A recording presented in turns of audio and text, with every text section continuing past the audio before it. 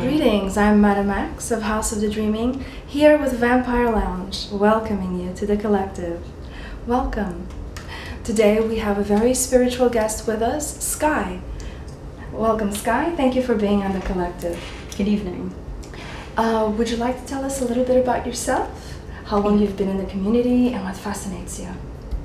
I've been in the community for about 15 years now, and what fascinates me the most about everything is fire. I'm very spiritual with that, and I bring the two together as I am pagan. And as we say, we're pagan vampires, and there's nothing wrong with what we're all about. There's nothing horrible or evil about it at all. So, to you, what is spirituality? What is vampiric spirituality? Bonding with each other, exchanging energy. It's very sensual. It's very enlightening and esoteric. Why would you say that? What is to you so charging, so sensual about exchanging energy? It's the energy of bringing one close to the other. And the energy builds, and the more that it builds, the more energy that you have with one another. Terrific. Very much like a bonding process between two individuals. Yes. Now, you're a fire performer as well, and you find that to be very spiritual too. Mm-hmm. What is spiritual about fire dancing? And tell us a little bit about how you see it spiritual. I mean, I see it as art. It's beautiful art for me. But for you, you feel that it has a spiritual connection, so can you elaborate? Well, there's, how can I say this without being like, there's a lot of fire people out there who do not take the fire to the extremes of becoming one with it and just taking it as a trend, and it's not a trend for me at all. It's something that I've become very close to. I'm very spiritual with it. There's lots of energy surrounding it.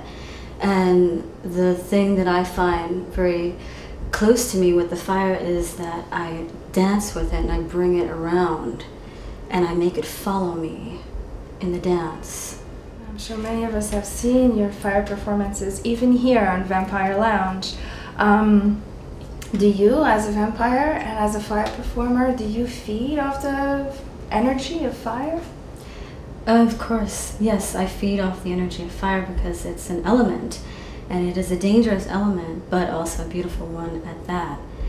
You have to be very careful what you're doing, and becoming one with it is the biggest thing that you can bring yourself towards. Respecting it is number one, and just moving with the flame, making it dance with you, making it respect you as you respect it. As we are alive, and so is the flame. That's beautiful. Now, is there a difference between elemental energy draw and human energy draw to you personally? Is there a difference? There's a difference between human and the elements. A little bit of a difference, but kind of similar at the same time. If you're surrounded by the right energy around the person, they can also bring in and draw the same type of energy that you're feeling with the elements as well. That's very interesting. I know that in vampiric circles, many individuals feel that if you draw from the elements, you're not necessarily a vampire, but that if you draw from the elements exclusively, then you're more of magic user of some type, an energy manipulator. Would you agree with that? Would you feel that there is validity to someone who draws exclusively from the elements and is considered a vampire, or would you feel that if someone draws exclusively from the elements, that would be more akin to an energy worker? I say there is a difference, but you can also draw from both at the same time. If you're one with both, and you can understand both the elements and the human spirituality, you can draw from both. And I am definitely a vampire. I can't say no to that. Indeed. Now, how long have you been fire dancing? Since 2002. Since 2002. And before that, what were you involved in the Vampyre community before that? Yes, for quite a while. Here in New York, or were you somewhere else? Or? Here in New York. Okay. Do you have some interesting stories that you may like to tell? A little bit about how you came to the Vampyre community, or what drew you initially? I've been thinking, it's been in my head since the time I was a child, but never really came to actually feeding off of someone until I met Vlad, of course, Lord Vlad, and I actually approached him at the Bank nightclub when it was a goth night. I remember it well. When they played Bauhaus and Alien Sex Fiend. In the back room, downstairs. Yes. And I actually came up to him and asked him if he fed. And he said he did.